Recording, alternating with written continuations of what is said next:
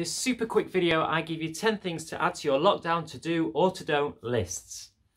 If you're at home with time on your hands at the moment, here are a few 10 little jobs you can try. If you're homeschooling, our advice is definitely not to bother with any of this and use the spare moments you have to take a well-earned rest. However, here goes. Number 1, wash the windows inside and out. Number 2, oil squeaky doors and drawer hinges. Number 3, swap over LED light bulbs. Number 4, clean behind the radiators.